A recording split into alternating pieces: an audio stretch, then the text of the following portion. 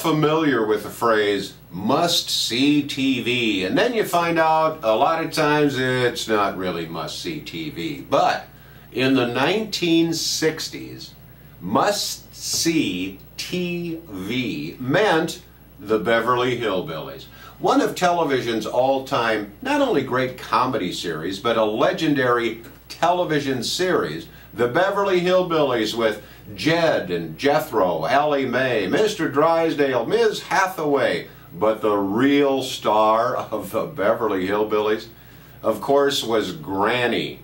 Granny was Irene Ryan, and Granny had a long career long before the Beverly Hillbillies. She began in vaudeville, became a huge star, also appeared in film and on Broadway. But it was the early 1960s, and her role as Granny, oh, I have such great memories of sitting in a little farmhouse week after week, watching the antics of the Beverly Hillbillies. Who can forget the cement pond?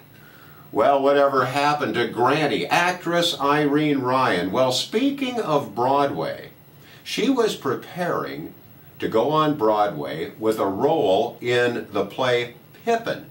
It was 1972, and it was during a performance of that play that Irene Ryan suffered a stroke. She went back home to California and passed away in April of 1973 at the age of 70. But thanks to reruns, we'll always have Granny and the Beverly Hillbillies.